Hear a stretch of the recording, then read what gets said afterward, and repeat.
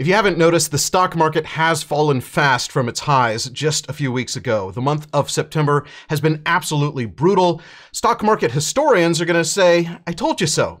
On average, since 1950, September has historically been the worst month of the year for stocks. Why?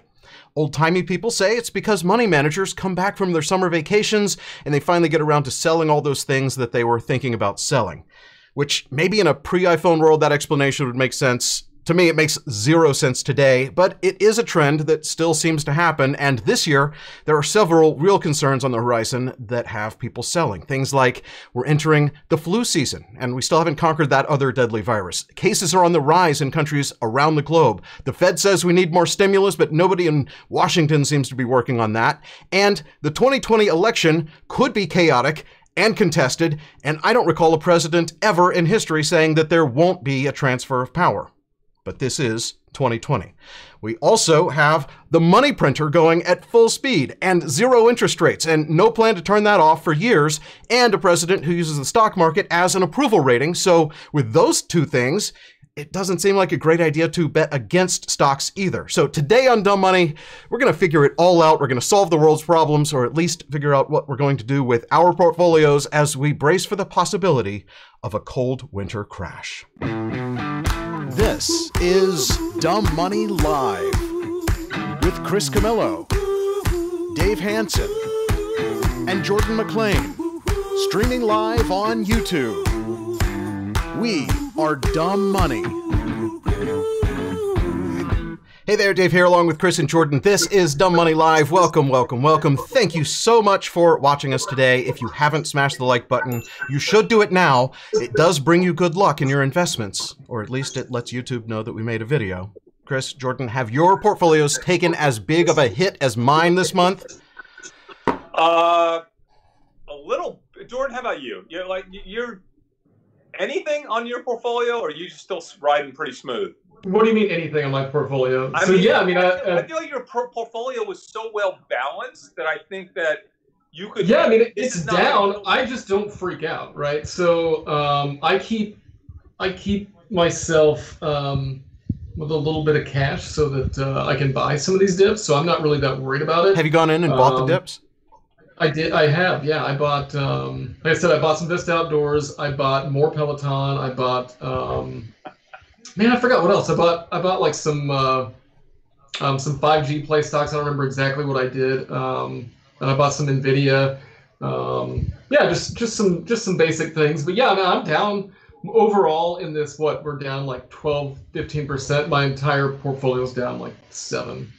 Dude, Jordan, you said Vista Outdoors. I got to read you this text from my good buddy Patrick. Patrick, if you're watching today.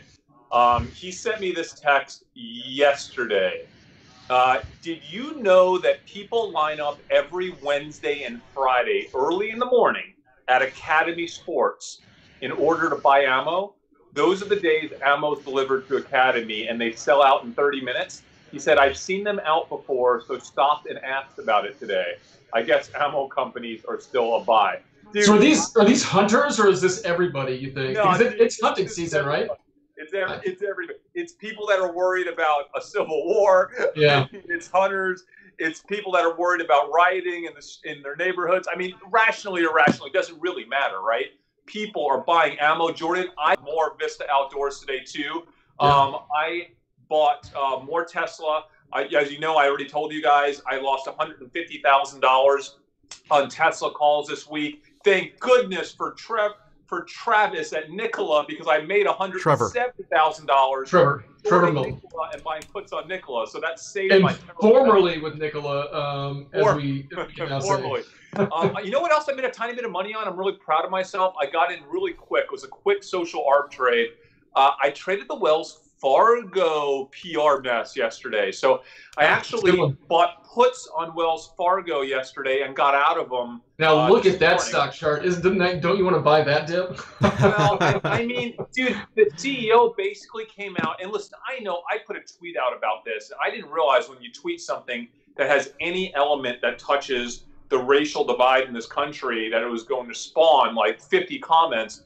I essentially said that the CEO of Wells Fargo, it was a really bad mistake for him to say what he said in the way that he said it. Now you could say whatever you want about what he actually meant, but he makes $23 million a year. And when you make $23 million a year in 2020, words matter. And you better know how to either choose your words wisely to understand the implications of your words, or spend some of that $23 million on a personal publicist or someone that's going to read just every word. Well, and here's the secret about these things. It's not a secret what they're going to ask. You know the types of things that they're going to ask you, and so you need to be prepared ahead of time and have a reasonable response. What he said was not a reasonable response.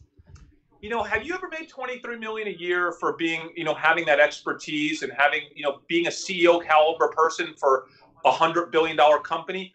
I don't know if it's worth it or not, but if you're making $23 million, aren't you going to go the extra mile, especially when it comes to corporate communications in 2020, to make sure you don't mess up like that? I'm sorry.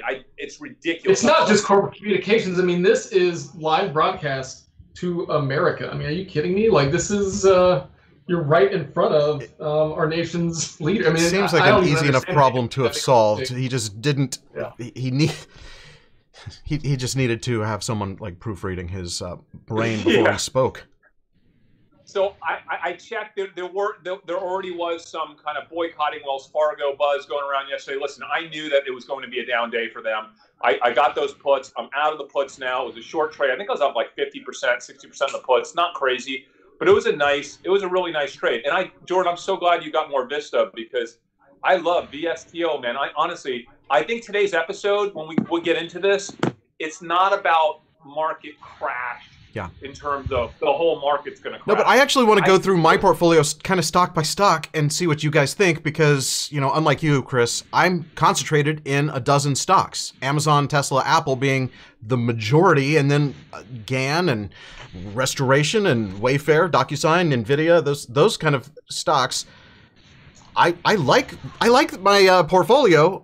What do I do to protect myself? And that's kind of what I want to get into. And the chat says you need to stop shaking your camera, Chris. You're giving everyone many seizures. Sorry, I'm not using my real camera today, guys, because I'm having issues. I agree, Dave. It's about winners and losers. I think there will be a crash in some stocks this fall and winter, and that's what we're going to talk about on this show today. Yes. And I think other stocks will benefit. But at first, remember when it crashed back in the spring? At first, everything just kind of comes down until we can kind of think more clearly, right? So I think today's episode is about like doing what we always do as social arb investors. It's all about modeling, right? Looking at the scenario modeling and the implications of each scenario, and then preparing your portfolio. And by the way, when we talk about this, we're not financial advisors. We're going to go over strategies and techniques that we're using. Feel free to learn from them and apply them as you think you see fit for yourself with your own financial advisor, but do not do what we do. This is about educating yourself about our strategy of social arb. That's it. And if you take a step back, when the market did crash to those lows in March, it did this crazy kind of recovery.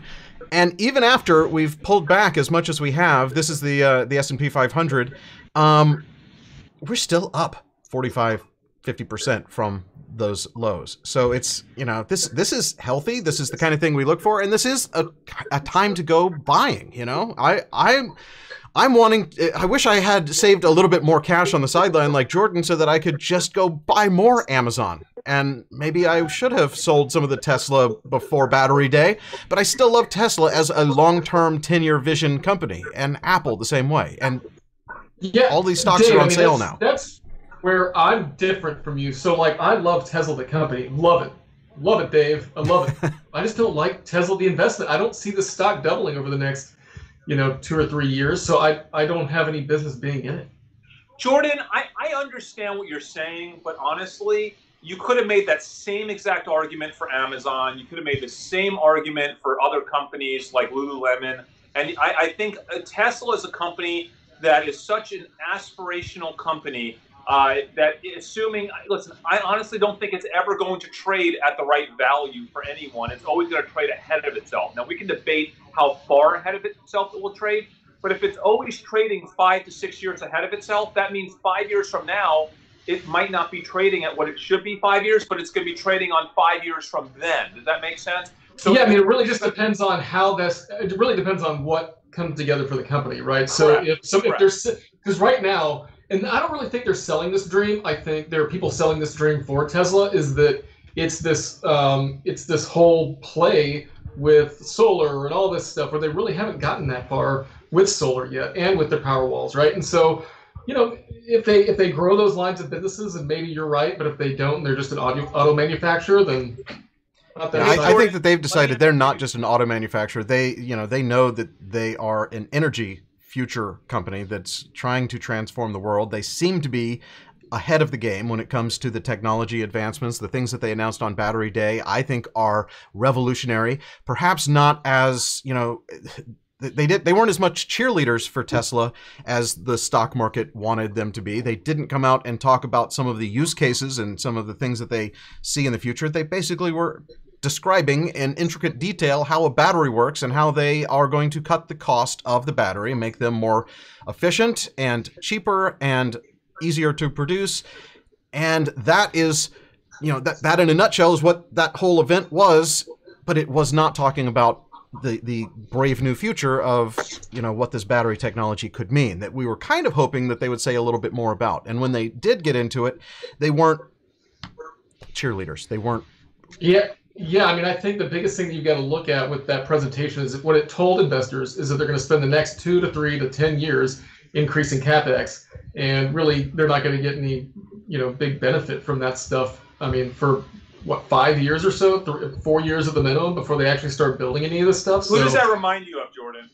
No, I mean, I don't think that's a bad thing. I just no. I know. I'm not saying you do. I know you know right. that. I know you know that. But who does that remind you of? Company-wise. What do you mean? One, right? What? Well, what company ran with that model for a decade and a half?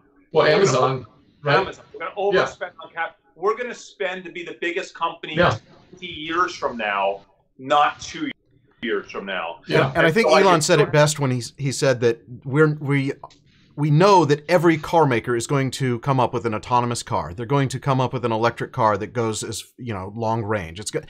All of these technological milestones are going to be met by their competitors. What they want to be the best at is manufacturing. They want to be able to produce these things faster and cheaper than the others because they want to focus all of their energy on this CapEx, the spending up front, so that they can be the leader in the future where others are going to be trying to play catch up. That's at least the thesis, and that's the reason that you're right. This is a long-term play. We're not going to see Tesla, cranking out super cheap batteries overnight, but they have a plan, and their plan is be the best at the engineering and the technology and hopefully change the world.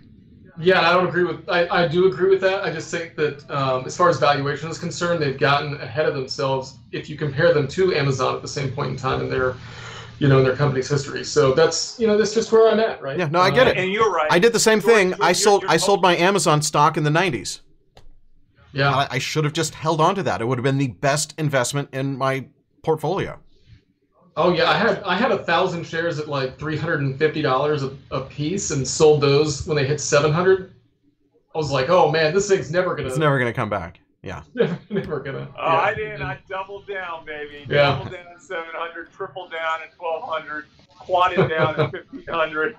But you never know. I mean, I was an employee at Yahoo, which seemed like, oh, this is the internet. They are the internet, and then out of nowhere, Google, out of nowhere, beat them at their own game. Out of nowhere. It was guys, a slow 10-year progression. Guys, I think we need to get to the main thesis, and I want to just, before we talk about any stocks, I think it's really important for us to talk about the scenario modeling that precedes our stock strategy. Okay, so my thought is, and this is starting now. We've been talking about this all summer long. We think there will be a fall wave and a winter wave of the pandemic. Now, whether or not you believe that is going to happen is going to mark your strategy most likely for the fall and winter. So we come from a strong belief, I think all three of us, and let me know if I'm not speaking for you guys, that it is inevitable that we will get a spike of the virus at some point in the next 6 to 12 weeks. How big that spike is, how deadly it is, how long it lasts, is debatable. But I think, in my opinion at least, it's inevitable that that spike comes. That's just the way viruses work. And it's something we knew that was going to be the case. We know that the fall and winter is flu season. We know that that causes viruses to spread, just behavior. Even if people are more aware of things now and they are better at, they've actually heard the word social distancing and they're wearing masks, we're still entering the season where viruses spread. I would also make an assumption that based on what we've seen in the market the last, 6 to 7 months, that the market is not fully pricing in when these things happen. It kind of waits until they're actually happening to have any reflection in equities, positive or negatively. So I don't think the market is really factoring in this thing yet, because we're in a trough right now of the virus. And I think we've enjoyed it over the past couple months. People are getting back out into the world. People are going to restaurants, right? They're kind of starting to live their lives again. And it's really refreshing. And I think the human mind needs that. I think the human mind, it just needs to get out of that funk for some period of time. I do think the funk is going to come back. I don't know how severe it will be. But I think when it comes back, and this is what I want to go over today, when you start to see the numbers ticking up, and we'll show a graph in a minute about just the U.S. Virus levels right now in terms of new cases. When it starts to tick up, there will be a major unknown. That unknown is, how bad is this going to get?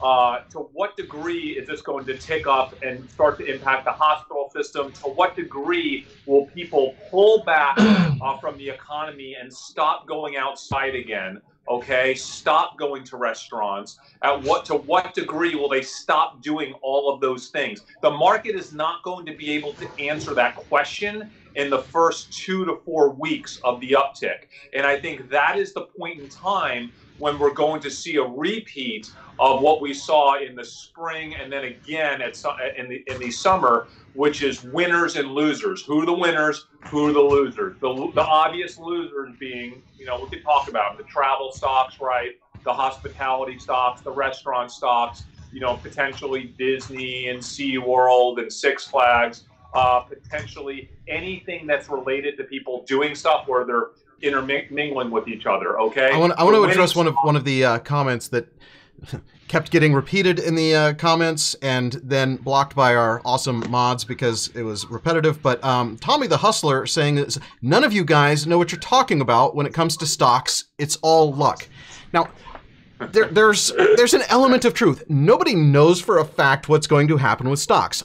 We will all admit that. But our way of investing is taking the information we do have, trying to find an information edge of things that the market hasn't fully appreciated, things that hasn't fully been priced into the market, and trading on that information. It's a simple concept. And you're right, none of us know. But it is a formula that has had great success over a decade plus of us doing this. And it's enabled us this year alone to double our portfolios, which, the market's up 50%, but we're up 100%.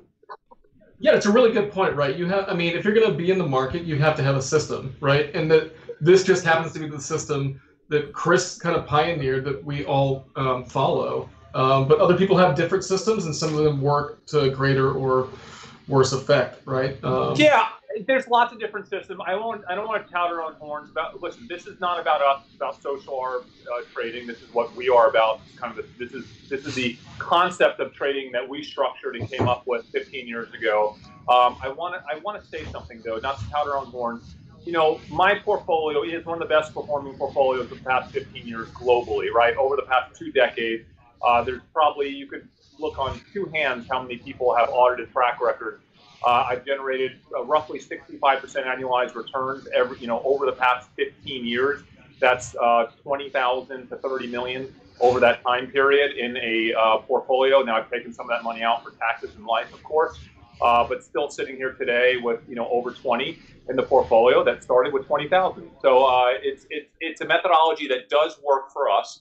It's why we built this community. I want to read a quote This is a quote. For those of you who don't know, I am featured. I'm one of 5 equity traders featured in Jack Schwager's new book, Unknown Market Wizards, coming out this November. He spent years looking for the top equity traders in the world that were off Wall Street. I'm one of the 5. A quote that he is tweeting. He's tweeting out a quote every day for the next 3 months from the book. This is my quote, and it's about social arb investing. I'm not trying to predict the future. I'm trying to accurately and quickly depict the present.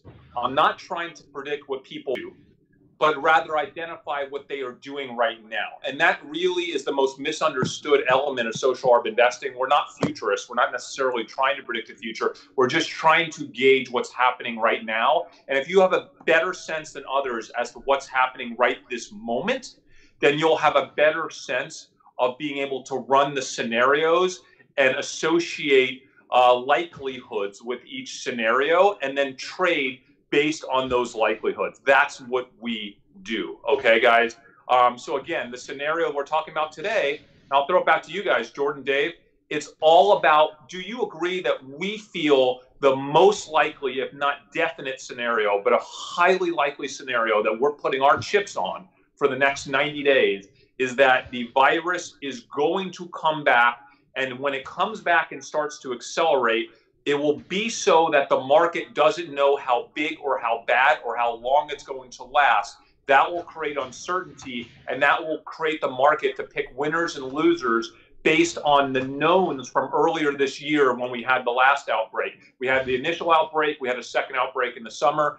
And so what we need to think about is, what are those trades right now? Let's either put them on a little bit now or be prepared to put them on if we see certain things happening, and we'll talk about what those things are. So, yeah, and I don't think that it's quite as clear that things are going to get worse. I mean, I think personally that things are going to get worse before they get better, right? I think that the fall is going to be a time when we see an upswing. We've already started to see it. This was my tweet this morning. This is you can't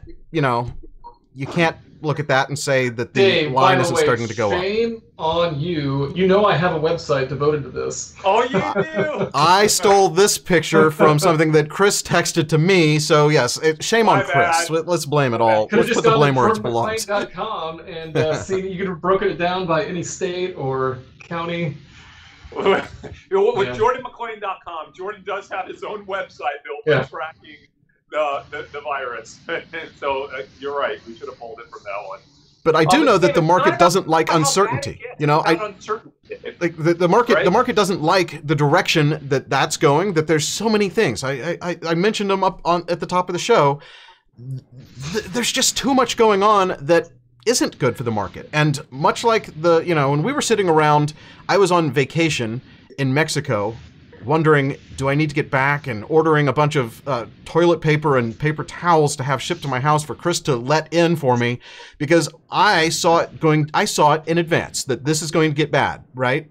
And those moves made sense, both on the toilet paper front and on the things that I did to my stock portfolio. But in the meantime, I lost $1 million, right? Just hesitating, I lost $1 million and caught it as it was falling and was able to reverse that trend.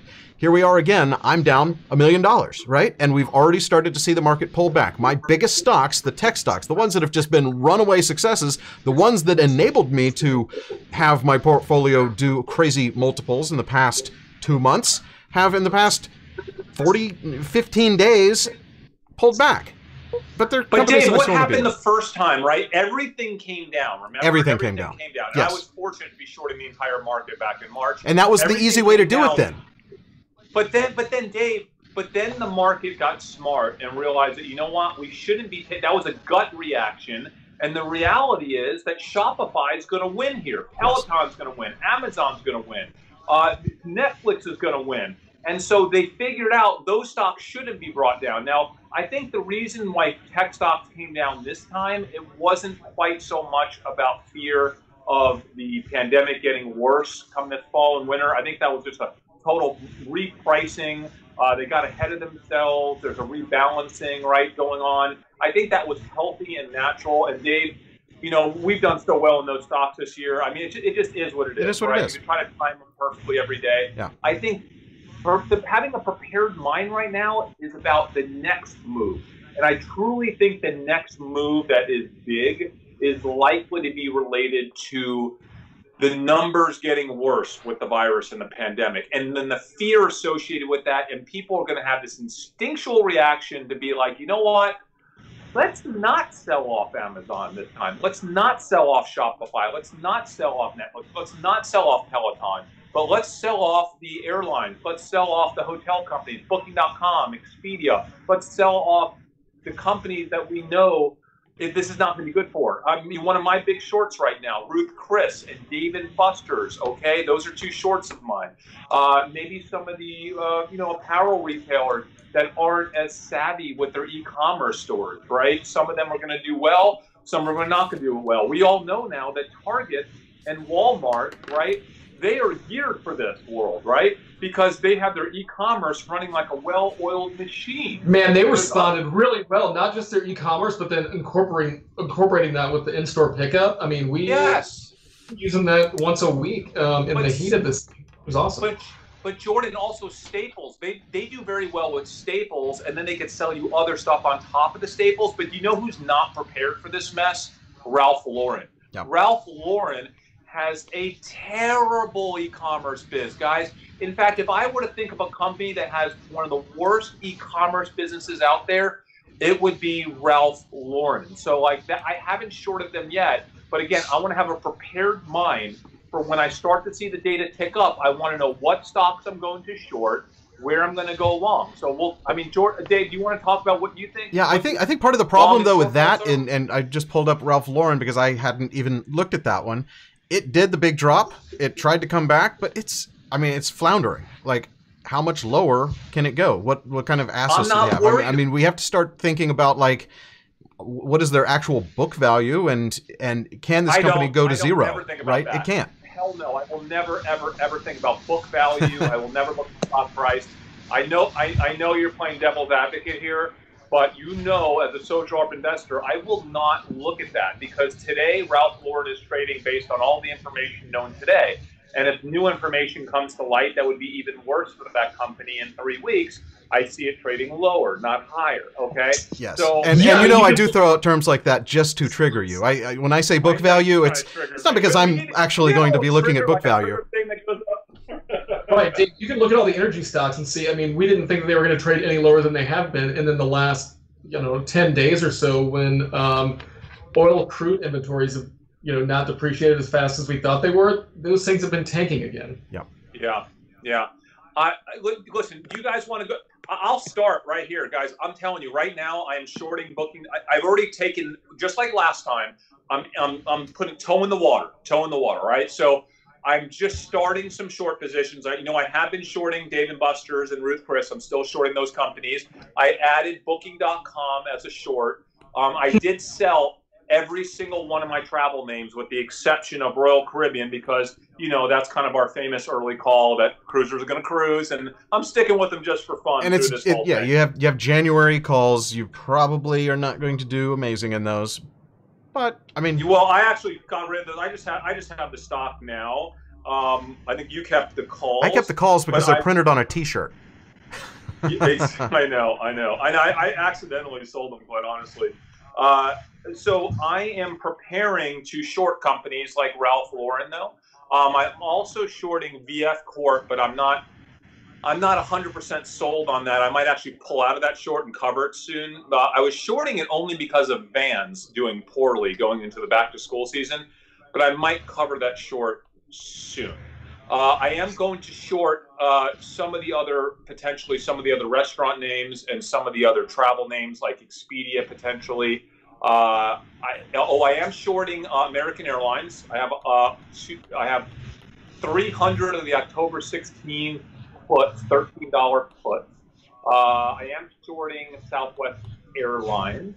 And I'm shorting Booking.com with I think just 10 of the $1,700 puts. It's about it's doing that's a terrible position for me today. I've lost half my value in those. So again, these are just tips for my portfolio. Again, you got to remember the sizing, right? For the sizing of my portfolio, these are really, really small entry-level positions. And I'm tiptoeing my way in, and I will go in larger on these positions if I start to see the data getting worse on the pandemic, on the virus. Yep. By the way, I'm keeping all my tech stock. I'm keeping all my defensive names. I'm actually adding to names like Vista. I already said earlier in the episode, ammo sales are strong and getting stronger. The only risk factor there is if President Trump, it looks like he's going to get reelected, I'll probably start to sell off that position because I think that's a huge net negative for gun and ammo stocks. So I will keep all my defensive positions, all the positions that did well last time. I'll keep all my technology positions, ones you guys both have. Obviously, Peloton, Amazon, Shopify, DocuSign, Yep. Twilio. Those are all positions I'm going to keep through this, even though it could be painful for a day or two. I think in general, the market is going to wise up and realize that these are not stocks that they need to be concerned about with the data getting worse on the virus. What about names like Zoom that seem to be synonymous with people are staying at home, yet the stock is already at a crazy high price? I know you don't look at price, but is Zoom something that you would be buying right now? Yeah, so I still have my Zoom. And again, Zoom is a company that if you were thinking about price and book value and PE and all that stuff, you would have sold Zoom 250 points ago, okay? So for that reason and that reason only, I'm not letting price impact my decision on Zoom. I'm letting the scenario model my position. So I will say this. If it looks like we're not going to get an increased pandemic scenario this next quarter, and for some reason the numbers just pick up and then never go up, I don't know how that's possible. If that happens, I will be rushing out of companies like Zoom. I will be out of those companies so quickly. In fact, even Peloton, my favorite #1 company, I will temporarily buy insurance like a 90-day period to protect because my Peloton position is 3.2 million. Okay. If it starts to look like people are going to be leaving the house more than we think they're going to be leaving the house, that's a time to look at insurance against some of the stocks, even if you love them long term, like Peloton, as a potential I just need to have some puts just in case, right? Well, just the trade, right? You've got to protect yourself against that outflow trade, even though you hold Peloton short term or long term. That's exactly right. By the way, I'm also shorting Planet Fitness. I've been shorting them all week, trying to find them. I don't know how that's doing today. But so it's just very obvious. These guys, you don't have to get fancy here with this trade. Normally our social arb trades are all about, finding a needle in the haystack, right? The off-radar data related to propane or related to the Netflix show Home Edit that is causing sales, we think, at to the Container Store to surge. This trade is not about that. This trade is just trying to stay a step ahead of the big, massive market move that would potentially come with the data starting to accelerate on the virus. That's it. We don't have to get fancy. Just stick with what worked last time is what I'm going to do, okay? And I'm going to do the same thing again. Yeah. That's it. Hopefully I can do it a day early. I can do it an hour early. Maybe I'll do it 2 or 3 days earlier than the market. But an hour to a day or two makes all the difference right here. Now, we won't know if we're right about this thesis for another couple months, right? 2.5 months. But this is our thesis. This is what this episode is about. Right or wrong, this is our strategy going into the fall as it relates to the overall market. And it's going to be a really tough one to trade, guys. I mean, we're not even talking about, we did a few election episodes. We're going to, this is independent of election stuff, right? Do you agree? We can't start intermingling this stuff. That's a different trade, a different set of elements. This is just based on, I think, am I crazy? Do you guys agree that the #1 thing for the next 30 days or 25 to 30 days is whether the virus gets worse or evens out or better? Is that? I think that that's #1. It does affect other things. It does affect, whether or not stimulus happens is an effect That's what I was going to the say. virus. I think stimulus is really #1 right now, especially with the initial jobless claims climbing for the first time this morning. That was. So Jordan, what's the scenario on stimulus though? I've been looking for it. Is there actually a scenario that could play out with stimulus? Because I haven't found it. Yeah, I mean, at any time, right? I mean, we know that the Fed is willing to print the money. Now, is the federal government willing to put that money to work, right? And so that's the That's the So question. you're talking about Fed, not fiscal then. Not fiscal, but Fed stimulus. The Fed stimulus can't happen. I think it's the fiscal. Well, the Fed can only do so much, right? So the Fed can only, create money or buy assets. And so if they create the money, like I said, they could buy the assets, or they could end up sending it out to Americans. But they can't do that. The federal government has to do that fiscally, right? And they can borrow that money from the Fed, which right now doesn't seem like they're going to do. But that could change. But by the way, guys, there's still people in the comments that are asking us, would you buy or short the SPY? I don't think you're understanding what we're saying. We're not trading the broad market as one. We are trying to pick the winning and losing sector based on the scenario we think is most likely to play out, or be prepared to play out, right? Which is a little bit different than the first time around. So the first time around, we actually were buying and selling, more shorting the SPY, because that was the quick and easy way to like slam on the emergency brake from our portfolios falling out of the sky, right? That helped us, and that's one of the things that was very useful. But now I think that what we've been saying is the market has gotten smarter. The market has realized that you're not just going to sell everything. There are ones that are going to do better and ones that are going to do worse, and it's our job to pick those. It's our job to say, yeah, I think that Amazon is a company that is going to continue to do well, even if they start spending more money and it costs them more money to do business in this time. It's something that it's long term. It's a company that you want to be in, but Booking.com is not. Booking.com is dependent on people actually making bookings, and if people need to start booking less, and if Thanksgiving becomes a Zoom holiday this year, it's not going to benefit Booking, but it might benefit Zoom, right? Yeah, and I think that's a good point, Dave. I think, we think about Thanksgiving. I think Thanksgiving and Christmas and all the holidays that we celebrate here in America, I think a lot of these will be close family and maybe close friends, not a tremendous amount of travel, potentially some driving travel, but not a lot of plane travel. Certainly, I know the reason why I'm shorting Ruth Chris is because I believe that, a lot of the restaurant business, I own a restaurant, as you know, and a lot of our business come November and December is about events. It's about corporate events and holiday events. We are running events on it. People wouldn't believe this. We have an event every single day for a month straight. Some days we have 2 events. So we might run 40, 50, 60 events. And that's just us. Like, there are steak restaurants. Like, people love, a lot of corporates, they love having their stuff at big steak dinners. They could lose 80, 90% of that business this year. And I think that's just a net negative.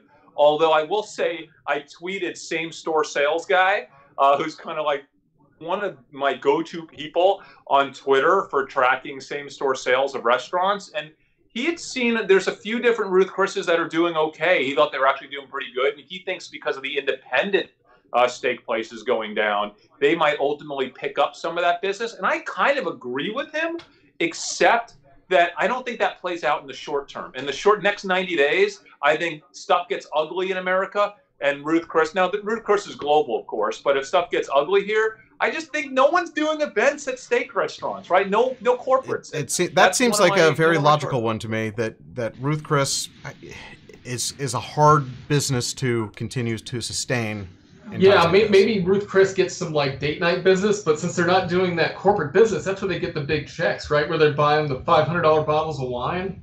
And if you don't do that, do they have? I don't, and I should have checked this out. I don't believe they have patios in any of the restaurants. If they do, I can't imagine it's very many. The ones that I know of, it seems like a dark steakhouse vibe. It's a dark indoor, musky, old style place. Yeah, I don't want to eat a steak outside. I want to eat it like in a stuffy, weird. You want to travel back to the 70s to eat your steak. I want wood on all the walls, maybe the ceilings. Hey, so did someone just put a comment that Portnoy I could only see half the comment. So he just sent a video out 20 minutes ago and took credit for something. Is he taking credit for our propane thing again? I think he said, from what I've been gathering, he said that he didn't even trade SPH, but that other people are saying that they stole it, which is us. Oh, he's referring to other people as us, or us as other people now? I don't think he's referring to us. I think he's referring about us, but not directly. Well, at least we're on his radar. That's all I care about. Yeah. The Hey, listen, the reason why we like poking Portnoy's thumb is because he does have a big following, and our goal is to democratize investing. We love what he's doing for the whole investment community, bring more people online. We would like to see those people actually pick up a strategy that, you know, will actually help them long term beyond years like 2020, and obviously we believe in social arb. So the more we can spread the word about social arb and build this community, the better. That's it. But yes, if you're on Twitter, tweet them and let them know where this thing started. Tweet out our video. Our video's on what, the Dumb Money Twitter channel. Tweet Portnoy, tweet Barstool. Let them know where this whole thing started. And we love that hashtag. We are dumb money. Hashtag right? we are dumb money. That's what we're gonna start using, so we can find comments that people are making about us, and we'll be doing that on ours too. I still haven't done it, but hashtag we are dumb money. By the way, he's not really insulting any of the three of us by saying that, because it wasn't really the idea originated in our community, not with us. Like, I did not originate the propane trade. None of us did. Like, that was out of our community that was originated. So there's, you guys, Barstool, they're trying to steal it from you guys, okay? You own it. We are dumb money. Let them know. We are all dumb money. So, Chris, I need to remind you to stop bouncing your camera, because people are saying it's terrible. Sorry. They also are saying that when I talk, it's echoing, because we apologize. Chris somehow broke his camera once again and doesn't know how to connect it to a computer, so we're going to do our best to get that. But he's on vacation next week, and we'll be... Did you break your newsman speaker thing, too? Well, he can't use it when he's on his iPad. I don't wear that with my iPad, so... Yeah. So we're gonna work all of that out, but next week he'll be doing this from New York on a bouncy laptop. So bear with us. I can't add image stabilization in post, but anyway, I think that we should at this point bring on the guest, because I'm sure he has opinions on all of this. Yes. And many of you are very familiar with him. He's in the chat. He's been chatting up a storm here today. Nolan Antonucci is one of our, like, I don't know. I think he found us because he was looking for people who trade on Google Trends, and he has a background in that, and we're going to hear about his strategy and his way of doing things. So let me just pull up some technology here. Nolan, what's up, man? Okay. Hey, Chris. How we doing, guys? Let me make sure you're on the air. He's Hang not on one sec. Wait, is he not There on? we go. There we We've go. got There him. we go. Now you're on, buddy. Show it.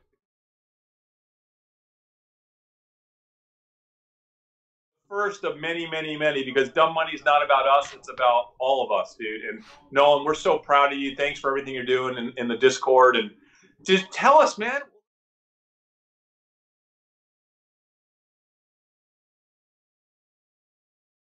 Marketing. So it's an agency where they're all buying ads on Google and Amazon. So I've been able to see kind of the impact on Google Trends data for our clients. And kind of working in reverse, I started to see some of the stock opportunities. So yeah, it was pretty clear that Shopify, a company that I could see my clients transitioning to Shopify back 3 or 4 years ago, that same adoption of leaving the old Yahoo stores, the old WooCommerce stores, going to Shopify at a greater rate than they were going to Magento. And sure enough, I found the Google Trends confirmation there, and then I kind of looked for a guru, and I came across your Bloomberg video there, where you talk about the Hunger Games, and I think that's when I got the book and things like that.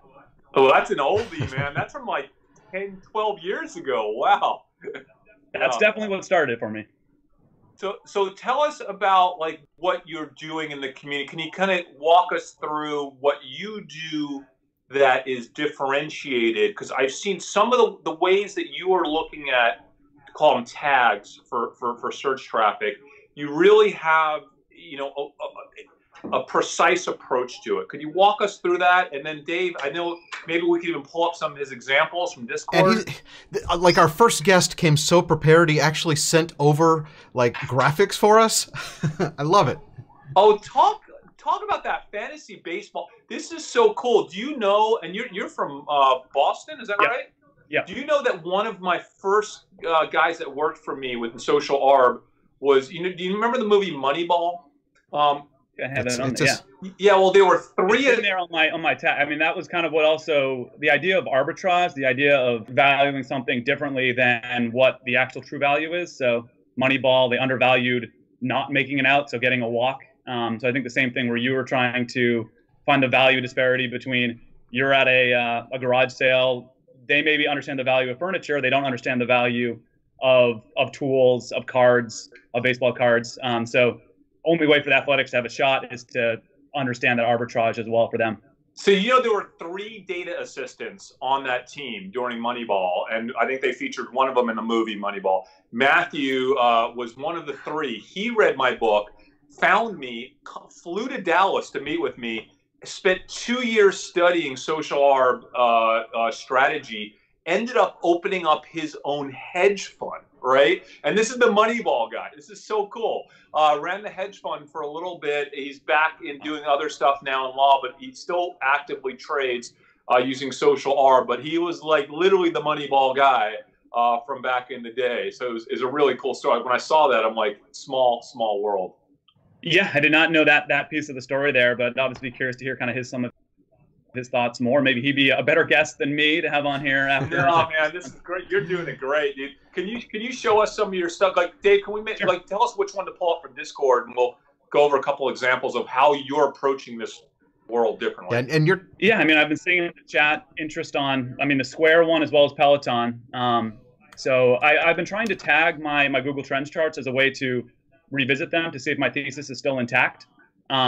So again, a core part of why I'm in my Square position is that I think the adoption of Cash App is outpacing the adoption of Venmo. So when you start signing up for Cash App, you probably check which one's my routing number, which one's my banking number. So if I'm seeing Cash App routing outpacing Venmo routing, I think there's an indicator that there's more likely people adopting Cash App at a greater rate than which they're adopting Venmo. So again, trying to get through the clutter of just the individual term of Cash App and figure out, is there some sentiment? I know you talk about that with Google or on Twitter, actually checking the story behind the trend and trying to see, are there some there's enough volume to kind of show the actual trajectory of this there. So again, I GOTR, the ticker symbol, and then I've been trying to kind of log them as a way to revisit the positions that I have higher conviction in.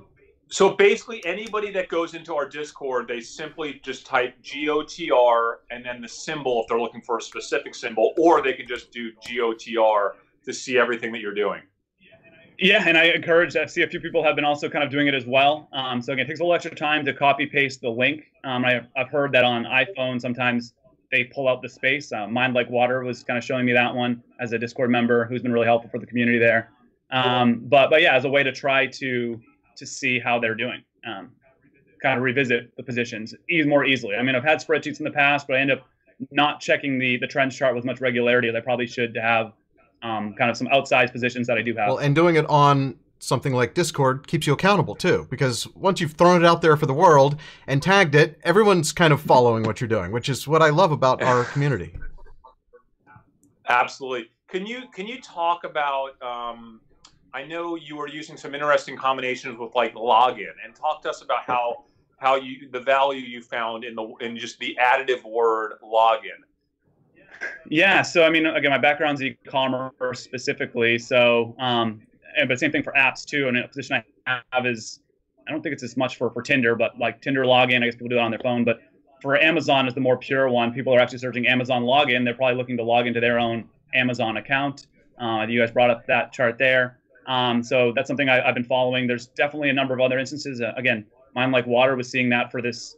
I don't know, we're in the community, they're trying to vet other companies that way. So it's been really cool. Other people saying company name plus the word login to say, hey, this isn't just people searching about Teladoc, but it's Teladoc and login or whatever it ends up being. Yeah, that's guys, this is so important. And I appreciate you sharing this with our community. We call them, one thing that you'll read about, for any of y'all that end up getting Jack Schwager's book, The New Market Wizards, Unknown Market Wizards, he really dives deep in his interview with me about my use of tags, right? He was really curious about how we come up with certain tags for discovery, to how to surface change, right? And I didn't give everything away in the interview, but I did discuss the concept of what I call an umbrella tag. And this is a little different from Google, Nolan, because Google Trends allows us to get an insight into the window of what people are searching for. But you can utilize the same concept on Twitter by just typing word combinations into twitter.com and then actually looking at latest, not top, but latest to see the full scope of what people are saying by adding different word combinations. And I have what I call umbrella tags, and umbrella tags are kind of discovery words that will allow me to identify what people are talking about as it relates to a certain subject matter. So I might have, the word, video game, wait list or something. I'm just making that up, like some combination of words. So that's how we surface what it is that people are talking about to begin with, before we then go to the next level, which is what Nolan's kind of talking about of, okay, now that we know something is interesting, now let's go deep into the search characteristics. Let's compare it to known benchmarks. Nolan, I'm sure you do this, right? It's really important not just to look at the search traffic for a word combination, but to compare that to a known benchmark. It doesn't help us if, what's this new movie that's out right now, Social Dilemma, right, on Netflix? Like, it doesn't help us to see that there's a huge spike for people talking about the Social Dilemma. I don't like the movie, by the way. We should talk about that in this episode. But I'm like one of the only people that don't like the movie. It only helps us to understand what that spike is relative to other known benchmarks, like The Kissing Booth or other big Netflix movies, right, that had come out. That's probably a bad example. I don't know why I said Kissing Booth, but I was going to say, I think 2 examples that, again, both community-based ones that came up for me. They're kind of smaller companies, but we talked about the Durrell Juvenile, so seeing kind of the bikes plus the word sold out, kind of identifying that sooner. We got in pretty early, or at least I got in pretty early on that one, and I still I'm in there looking at that, but seeing that there is still trends around the word sold out, plus Cannondale or whatever other bike brands they own. I think the arbitrage component is that they own the big player in Brazil too. So they're actually, Bicicleta is also kind of seeing Google trends and sold out. Again, if anyone can translate Portuguese, you can see the trends on that too. But the other one is it's a smaller one. I don't want to, but the big 5 sporting goods too, seeing sold out. It's kind of an alternative to them. Obviously, it's a little different than the Academy Sports and things like that. But there was a tweet that sold kind of, why is everyone coming in here to buy guns back in March? And so to be able to, again, put the context as to why there's a trend around it to work in reverse. That's an important part of it there. And it's connecting those dots. It's like seeing something in social, seeing that one tweet that you happened to see when you were, looking for something else. You're looking for sold out, and you saw that one tweet about guns, made the connection, and then started more in-depth search into that and saw if there was other data that backed it up. And that's where the discovery comes from. That and places like Discord, which is I think the biggest revolution in our way of thinking is now having other people thinking that way that are sharing the information and giving everybody that kind of social edge. Yeah, totally. Anything right now that you're looking at that's new, maybe something that you haven't made a decision on, but you're just kind of keeping an eye on? Or I've been heavily scaling my Peloton position as well. That's my 3rd highest position. So it's Shopify and Amazon. With my e-commerce background, I still very much believe that there's arbitrage in terms of their ability to grow over the next 10 years as international. I guess associated with that, I've also been scaling my position for that. It's called C Limited, the one that owns Shopee, which is kind of of Southeast Asia, the Amazon of Southeast Asia. So looking at their adoption versus, I think it's called Lazada, which is the Tencent-owned version there, to kind of see, are they outpacing their competitor? So again, using Google Trends to tell their story, but is it going at a faster rate? And so again, I know there was the news on Peloton with that knockoff Amazon bike. The Echelon company made the Amazon Prime bike, and it ended up being kind of false news. But I just still wanted to see, is the word Peloton instructors versus Echelon instructors, are these guys even on the radar? And Google Trends shows that the answer is no there. So again, using Google Trends as a way to gauge the relative volume versus the other one there. So it's been basically, I've just been kind of getting higher conviction in the positions I have. But I've also kind of dedicated probably about 25% of my portfolio for kind of shorter term positions. I'm not in the propane one yet, but everything seems to be pretty intact what I'm seeing. Dude, I'm so happy to have you as part of our community. I mean, Nolan's one of the guys that when I'm on Discord, I will look to see what he is saying, right? And now you guys know to look for him. And he's found a way to make it easier to find him with Google Trends, abbreviated as GOTR. I love that. I mean, and we also have all of the stocks in their own little rooms. The ones that we have a lot of people talking about. They get their own little room, and it's like it's amazing when you're trying to validate your research or see something that somebody else is doing. Now we're going to put you on the spot. Is there anything that you're working on that you haven't yet surfaced in the community? Is there what is the thing that you haven't yet gone public with? Yeah, I mean, I've been kind of in the back of my mind, been wanting to do videos, whether it's for my e-commerce, kind of what are the best practices of that versus what are the best practices of this. So this is kind of, I've already created one video for it. I created a GOTR investing YouTube channel. It's got one whole video on it. So, but I threw it together before this one to at least kind of hold myself accountable. But hopefully I'll make a video once a week, maybe more. I have a few coworkers too that are also doing kind of cool stuff. So again, we're all in the search marketing realm, so our brains are trained on Google Trends. So I've created a quick video. So a like, a subscribe, whatever you can do there. You've already doubled your subscriber count since this morning. I noticed when I looked at this morning, you had 1 sub, and now you have 2. So congrats on that. Let's get him some subs, man. You deserve it. And by the way, I invested in SE based on your research, and I do want everyone to know obviously your focus is a lot of G-Trend data. Me and Jordan, we spent 5 years meeting with the biggest funds in the world and helping them understand how to utilize Google Trend data as well as Twitter data and other conversational data sources. It would blow your mind that the biggest hedge funds in the world, some of the smartest people I've ever met, are clueless how to use Google Trends the right way. And on the sell side, I work with the largest sell side analyst on Wall Street, again, kind of educating them and consulting them of how to use it and not use G-Trend data.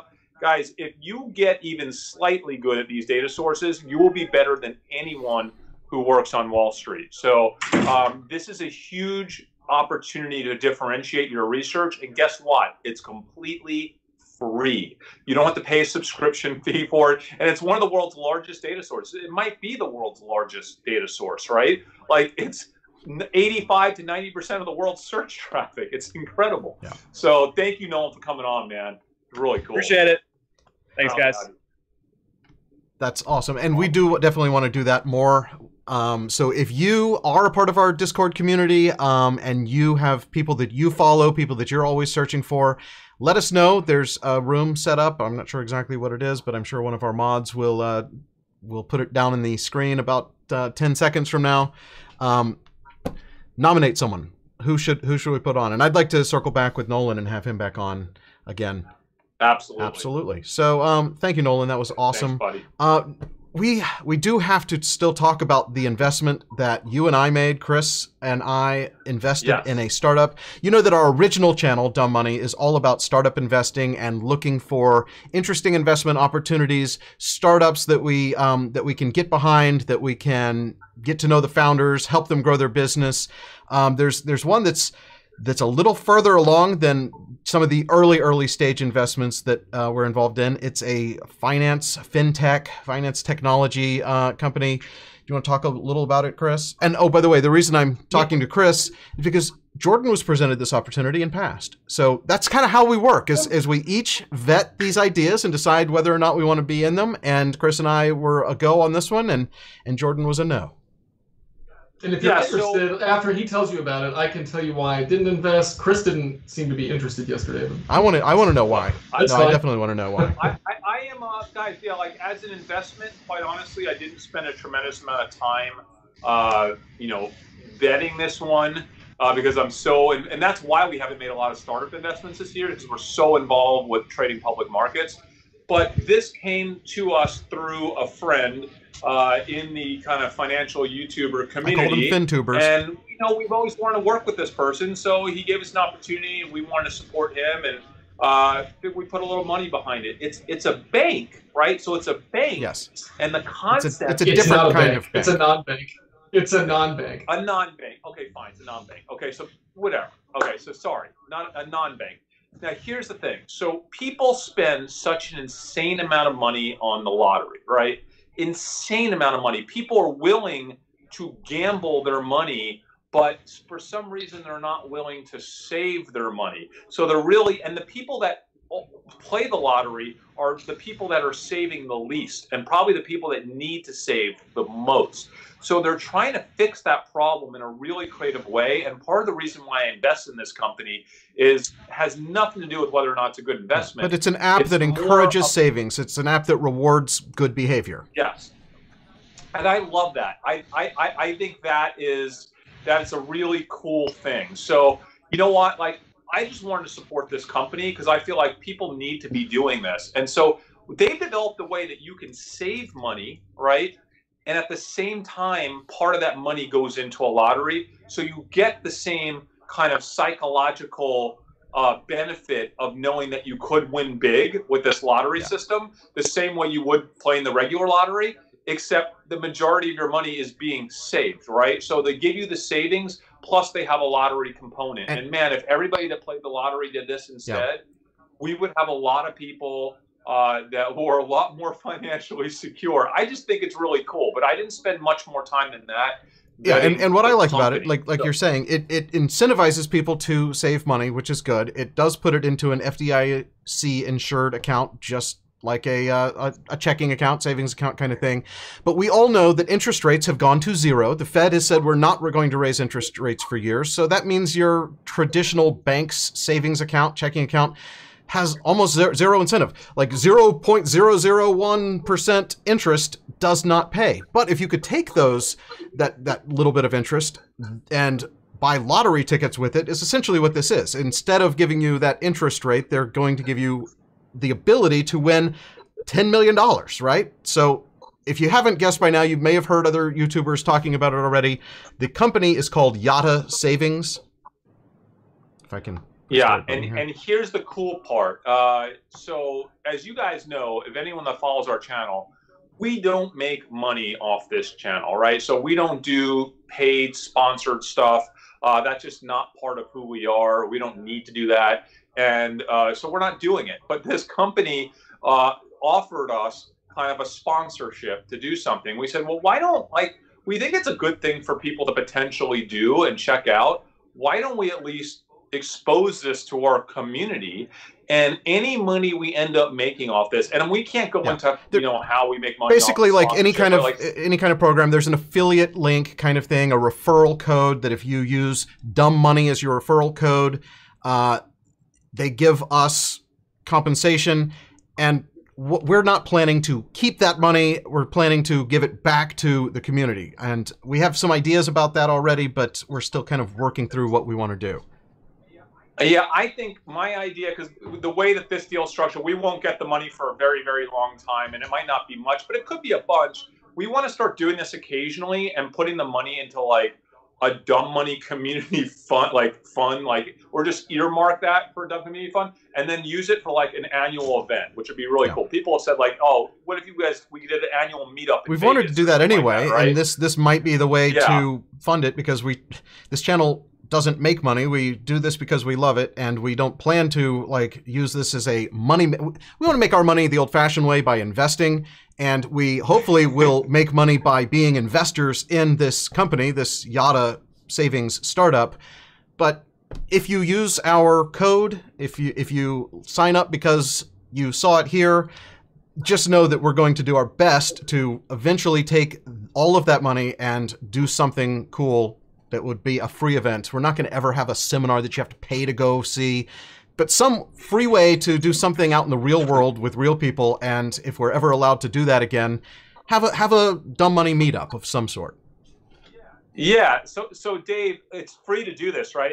It's free to sign up. And you basically get entries into the lottery kind of system thing that they have going. They do these number drawings. I really don't even know enough about the mechanics, but if you use our code, I know that you get some free entries. And then if you I think you get an entry for every $25 you deposit into their account. I'm just going to pull it up and actually read it off the screen because I don't know all of the details. What is the code, Dave? What's our code? It's dumb money. One word, dumb money.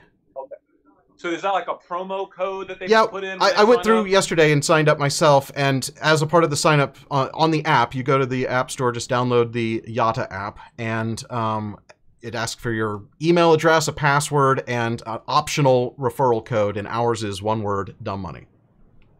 Dumb money. So guys, I mean, yeah, like please use it, and it's going to be a while before we see anything from this with the way the deal's structured. But let us know in the comments if you do sign up, and if you actually have a chance to win real money. They apparently are doing drawings, and you get for every $25 you save, you get a reoccurring ticket. It's not just a one-time thing, but if you keep your money in the account like a savings account, incentivizing you to keep it in there, you get a ticket for the weekly drawing. If you deposit $50, you get 2 tickets every week without needing to make new deposits. You can withdraw your funds at any time, up to 6 times per month, because that's kind of how savings accounts are structured. They have a $10 million in weekly number draws. The more you match, the more you win. So basically, how you pick your numbers, and if they match, you win money. And I saw somewhere on here they had like a leaderboard. So they actually are giving a 0.2% interest rate as a savings bonus, and prize value of up to $10 million. It's kind of cool. I mean, I think it's just such a cool thing. It's free, pay nothing, no minimums, no reason not to try it out. And if you do, promo code dumb money.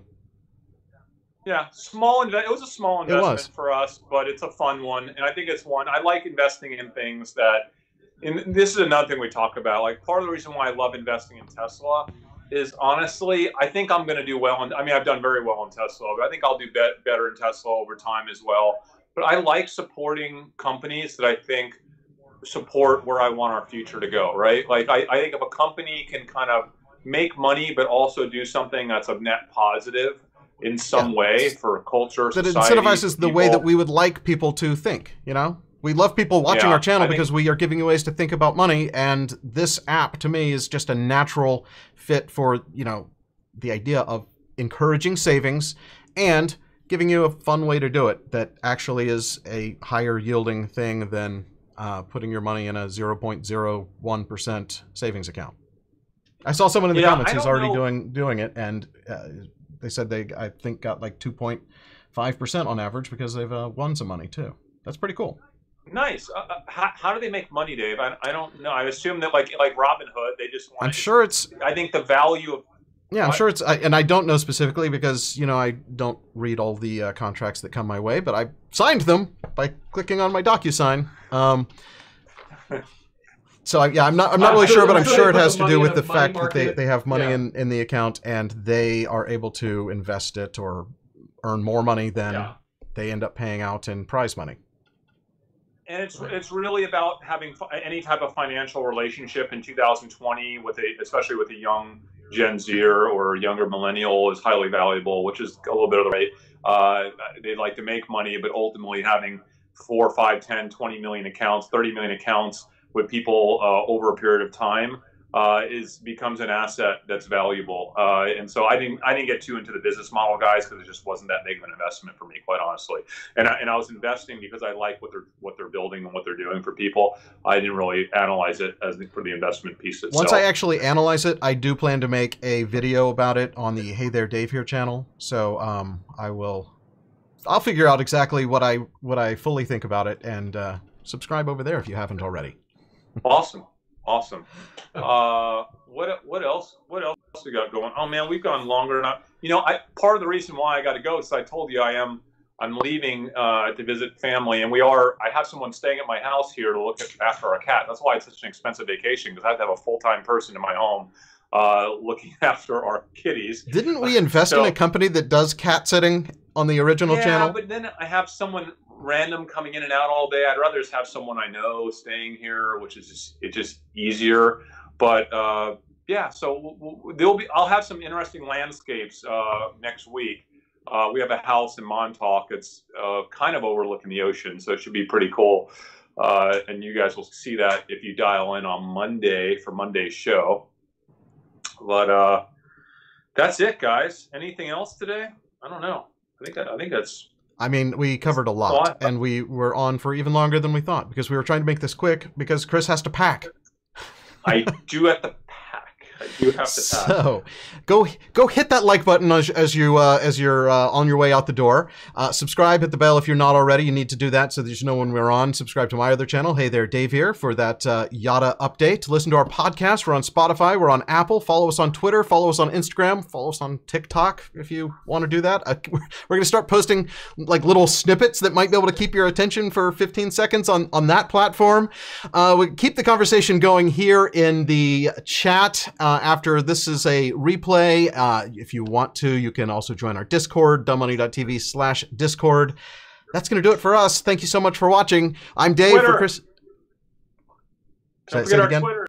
Oh, Twitter. Don't forget our Twitter. Follow us on at Twitter. Jordan McClain, at Dave Hansen, at Chris Camillo. Did you already say that? I don't remember if I did or not, but there's our Yeah. that was not at all the screen And I at wanted to go to. Dumb Money TV. All right. Thanks so much for watching. We'll see you on Monday.